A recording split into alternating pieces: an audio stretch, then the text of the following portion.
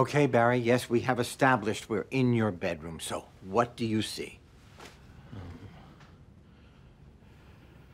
Toy chest? Don't use Nick's room.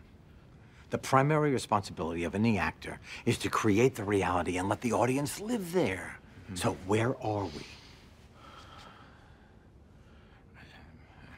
Anywhere. You've been somewhere. Come on. Where have you been?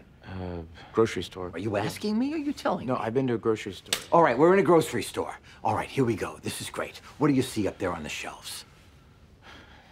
Gum. Gum is at the register, Barry. All right, here we go. We're walking down the aisle. Get your cart. Get your cart. Pretend to do All right, you feel the handle? Yeah. Here we go. Now, take a look around. What do you see? Soup. We see soup. What kind of soup? Chicken noodle?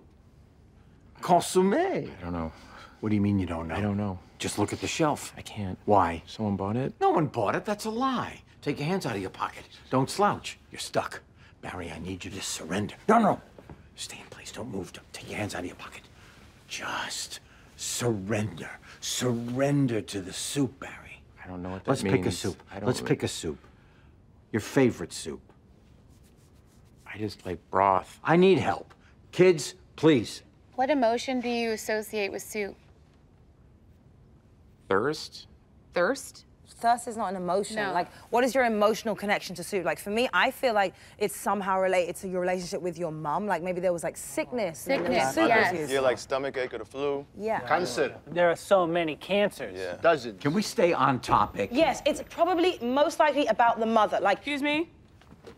I'm Detective Moss. This is Detective Loesch. Lovely. We're in the middle of a class. We'd like to speak with you all about Ryan Madison. All right, let's take a hard 5. You think about... Take your hands out of your pocket. Think soup. Let's do this in my office.